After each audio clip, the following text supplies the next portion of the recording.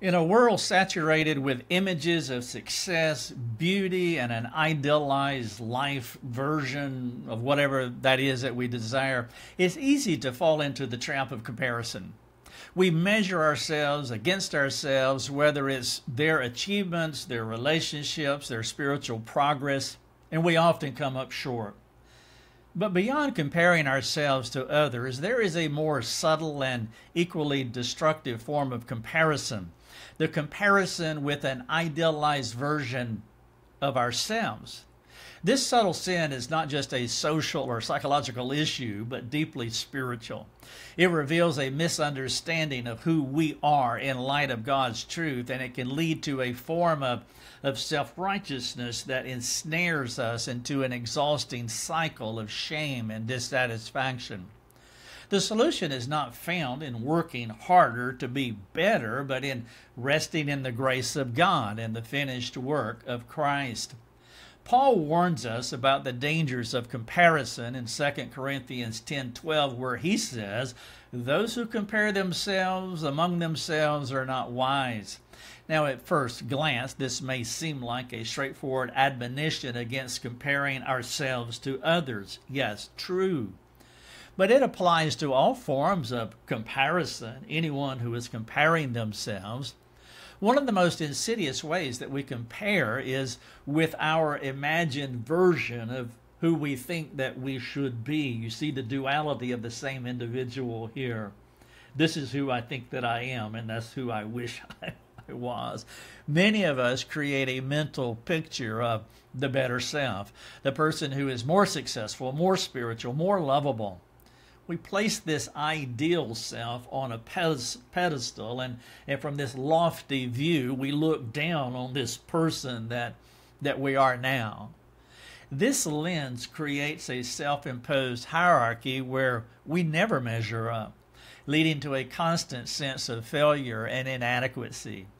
This cycle only deepens our sense of shame and dissatisfaction with who we are. This self-comparison, though subtle, is a form of self-righteousness.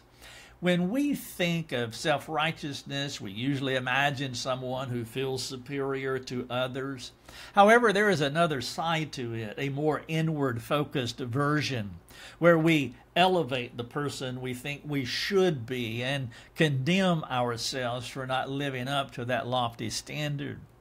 This perspective is just as dangerous because it focuses on our ability, our performance, our worthiness rather than Christ's finished work.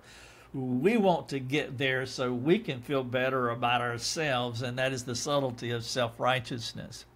Whether we compare ourselves to others or an idealized version of ourselves, we look to something other than Christ to define our value and identity.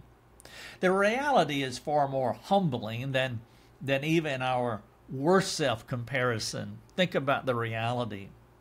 The hard truth for all of us is that we are far worse than we imagine. You might see yourself here and you have an idealized version of what you want to be and you feel that sense of shame. The reality is far more humbling because we are far worse than we ever thought we could be. Our sins run deeper than we're often willing to acknowledge. We're not just imperfect versions of ourselves down here in mediocrity. We are totally depraved sinners. As Paul makes clear throughout his letters, this biblical worldview might seem discouraging, but it is a truth that leads us to the most liberating news of all.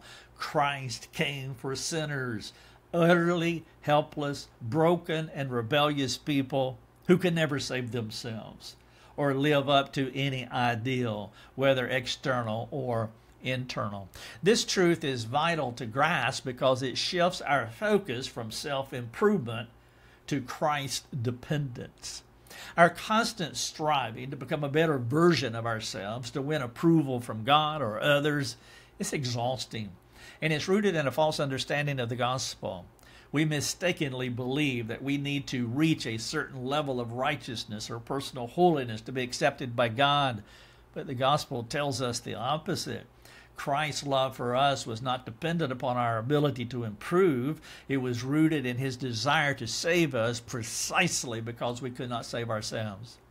Romans 5:8 says, "But God shows his love to us in that while we were sinners, Christ died for us."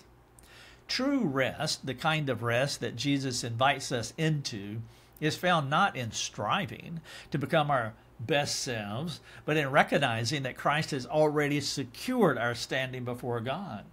The approval that we long for, whether from God or for others, has been fully and completely given to us through Christ.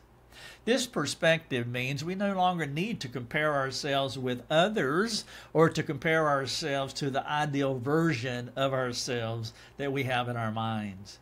We are free to be honest about our sins and our weaknesses because Christ has already dealt with them on the cross.